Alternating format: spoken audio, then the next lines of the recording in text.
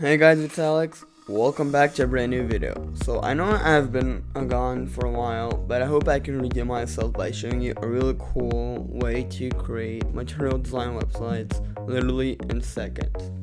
So unless you've been living in a cave, you'll know that material design is basically everywhere and that Google have really invested their time and effort into creating palettes, design templates, everything, color templates, well, that's actually a palette, but icons, everything basically.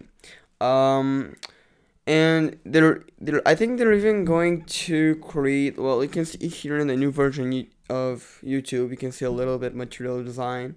So material design is especially popular in Google apps, and not only Google apps, like even Expedia apps, or really a lot of apps have material design. So it's a trend right now. So I'm gonna show you how you can create a really cool material design in seconds. So you're gonna head over to materializecss.com and let's click get started.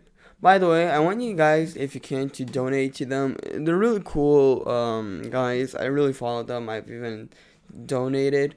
And I'm gonna show you how easy it is to create, a material design website. Alright, so, oops, my cat just stepped on my laptop. So, to include it, we're gonna use CDN. You can also use NPM or Bower, I think, yeah, Bower. But CDN is basically a content delivery network where you just copy a code and you automatically include it. So this is our CSS. And this is our JavaScript that we need to include. Alright. Alright, now nothing has happened, but let me show you how easy it is. For example, if you want to add a navbar. So I'm gonna copy this one because I think it's really cool.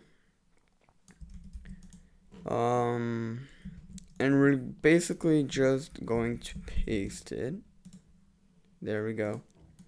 So it's really that simple. We have a working navbar. And if we want to change the color, you can add here nav class equals nav extended. You can add teal, and it's teal. You want to add blue, blue. You want to add yellow, yellow. Although I don't think it looks that good. And let me see red if it's available. Orange. I mean, you kind of get it, right? And let me just try black because I'm really curious. Yeah, alright. I think my favorite is blue. Alright, so it's really that simple, but now we can also go ahead and add, let's say, a forum. Let's add this forum here. So I'm just copying and pasting right now. There we go. Well, I mean, it's not really positioned well, but you can put it inside like a div with max width of like 800 pixels or whatever. But there's pretty much everything you want here. Let's copy this, for example. I'm gonna paste it a couple of times. There we go. Oh, well, the image is not loading. But we have cards here, although the image is not loading. Now I'm gonna insert a footer.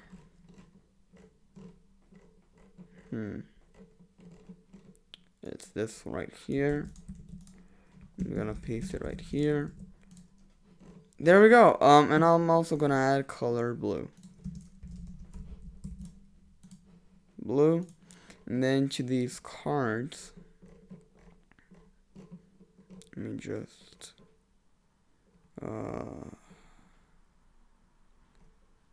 well, can I add color like a class blue? Can I add blue to this? Yeah. So I'm gonna add blue. No, actually, let's add yellow. Yellow. Yellow. I'm trying to keep this tutorial very short. Although I am literally wasting time with changing colors. Yellow. And then one more yellow. yellow. Alright, well, so it's been exactly 40 seconds probably, and we have a working material design website. Obviously it doesn't do anything, but this just proves how easy it is to, oh, what happened here? Oh, I think because I put the, okay, I put a card title by accident. But they're literally preloaders, pagination, everything you want is here. So, that being said, hope you guys enjoyed. If you did find this tutorial helpful, please make sure to hit that like button and subscribe if you haven't already. Donate to the Materialized CSS team. You see how much effort they've put in this. It's really simple to create a website. But yeah, so I'll see you in the next one. Peace.